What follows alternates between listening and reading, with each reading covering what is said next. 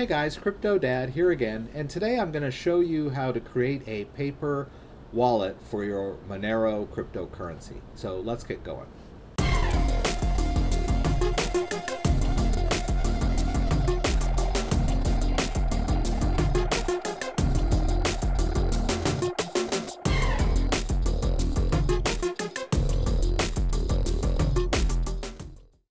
Okay, so I've had a few people ask me about how to create a paper wallet for their Monero.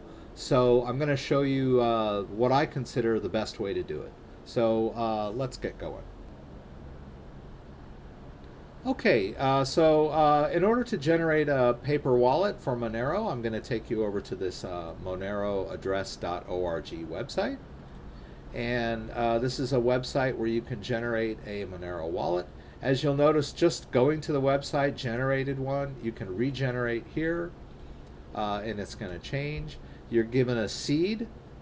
You're giving a couple of private keys over here, and then a public key that you can give out to people and keep for yourself, so that you can check your balance and send funds to it. Okay. I'm just going to show you how to create the wallet today. I'm not going to go into how you withdraw funds from it, but that's a subject of another video. So I'm not going to do it this way because basically right now I'm connected to the internet.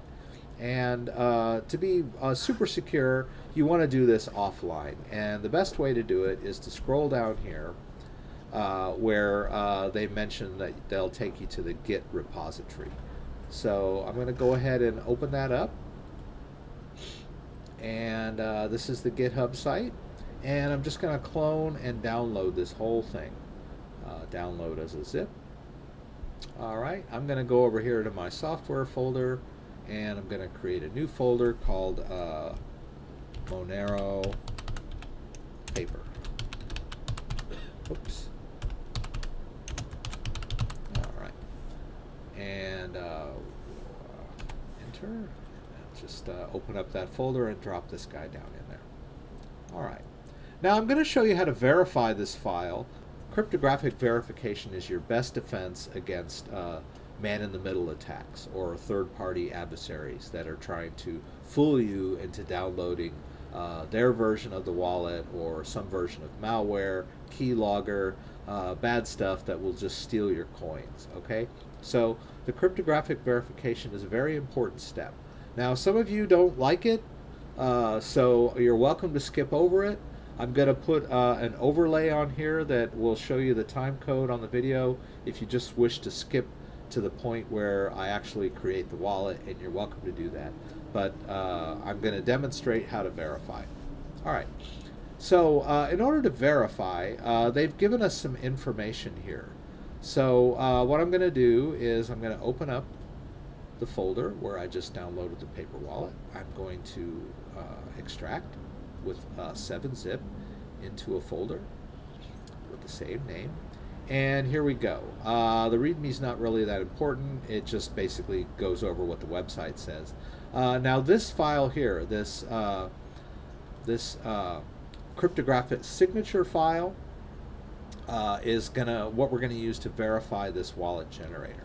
Now before we can do that, we need to get the developer signature, and that's over here.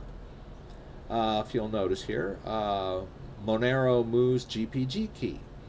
They give you specific instructions. I'm going to show you how to go through that. Now if you click the link, it's just going to take you over to this bit of ciphertext, which you could cut and paste into a text file, but it's much easier to just right click the file and choose Save Link As. Okay, and it has the right name, and as you can see, it's going to be a .asc file. We're just going to click Save. Now you'll notice here he gives you the commands for importing his key in the command line, and that's perfectly fine. I'm going to show you kind of a graphical user interface. Now keep in mind, in order to do this, you're going to need to have the GNU PG software installed on your computer. In this case, we're using GPG for Windows. So you will need to have this installed on your computer before you can do these verifications. So, having said that, I'll leave a link down in the description for that. Okay, so now that we have all of the files that we need, okay, it got saved up here. Okay, I'm just going to drop it in here. All right, so here it is, Monero V, that's the developer's signature file. All right, so we're going to need to import that into our keyring before we can run this verification. So the way to do that graphically is to launch GPA. It's the graphical user interface that allows you to sort of wrap your head around this whole idea of a key ring. Okay, so you can see I've got a few keys in there from other developers, and what I want to do is add the Monero V key to this key ring or key manager. So I'm going to choose import, and I'm going to navigate over to the file which I put in software, Monero Prepper Wallet, and there it is right there, Monero V ASC. I'm going to click open, and you'll notice there that it tells me that imported a public key, read and imported a public key, and there it is. Okay, that's the file that we need. We can even check the fingerprint if we want to against a fingerprint posted online, but we're not going to go all, full tilt on this. We're just going to import the key and assume it's correct. This is a whole rabbit hole when we get into verification, but I'm just going to show you the top level steps here. All right, I'm going to want to open up Windows PowerShell here. So I'm just going to hold the Shift key down and right click in this folder and choose Open PowerShell window here. And the reason I did that was because this is kind of a long path name, and it just opened it up in the right path that I needed. So I'll just hit dir and just double check that the files are in there the way they need to be. The way I do it is I do the full verification, including the file that we're verifying. So we do a gpg --verify, and we put the file name, and that's our first parameter, and then the second parameter is going to be the file that we're actually verifying. Okay, there it is. All right, and so we see that we've got a good signature here, and the warning can be safely ignored in this case, and as he mentions in his instructions, the warning is expected. All right, so now that we've done this verification, we can safely run this thing. All right. I know it's a little bit long and complicated, but it is a secure step to take. So if you don't know how to do this, maybe study up a little bit about what this is entailing. I walked you through the steps here so that you can verify it on your own. This ensures that you've got the right file that wasn't switched by a third-party man-in-the-middle attack or an adversary or something like that. Okay, enough about that. Now what we want to do is run this wallet generator, but we want to run it offline. So there's a couple of ways that we can do that. One is we can reach around behind our computer and just unplug the network cable. That's a pretty simple way to do it. Another way to do it is if you're on a laptop, you want to make sure that you've disconnected from your wireless network. Okay, so now that I've disconnected the cables in the back of my computer, you can see that my network status says that I'm not connected. And this is offline, right? We don't want to be connected to the internet when we generate this wallet. Actually, let's try to launch Chrome and see what happens. If we go to Gmail, it's going to tell us there's no internet. This is what we want. Okay, so let's close this out.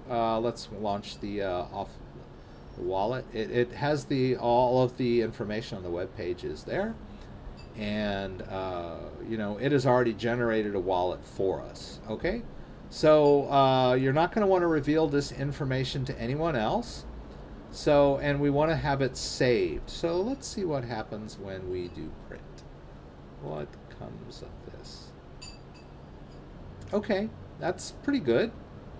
We don't really need all of this down here. We definitely don't need this third page. But I'll go ahead and print the first two pages, right? All right. Now we can save this as a PDF if we want to.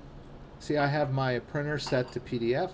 In fact, I'm going to have to do that because when I'm disconnected from my network, I don't have access to my printer. It's not local. So I'm just going to choose Save, and I'll go ahead and save this here. You'll probably want to save it offline and off computer, right? You'll want to put this, where are we here? Here it is. You'll want to put this paper wallet somewhere safe, right? You don't want it to be on the computer. You'll put it on a flash drive, keep it in a separate location, and better yet, an encrypted flash drive. Some of my other videos I explained how to create encrypted flash drive. But you will also want to make note of this public address. Now you can safely keep this on your computer.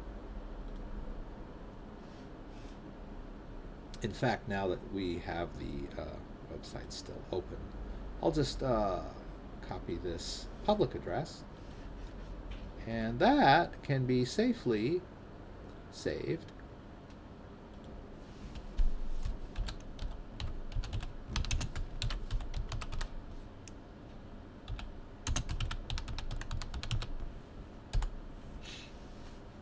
Okay, so I've got the public address that will allow me to send funds to the wallet or check the balance of the wallet. And that can be safely left on your computer. So just as a demonstration, I will take a non-encrypted flash drive.